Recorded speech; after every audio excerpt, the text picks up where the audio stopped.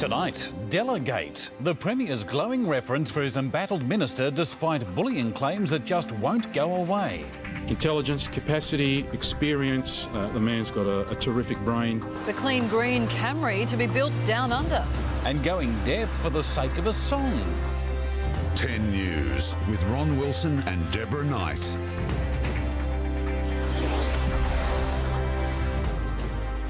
Good evening. Also tonight, did the Ducks do it?